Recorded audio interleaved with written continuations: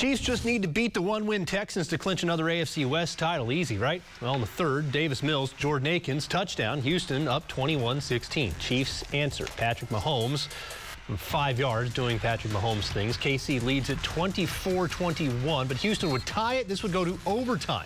In OT after forcing a fumble, Jerick McKinnon, 26 yards. Let's all go home. Kansas City wins at 30-24, division champs for the 7th straight year.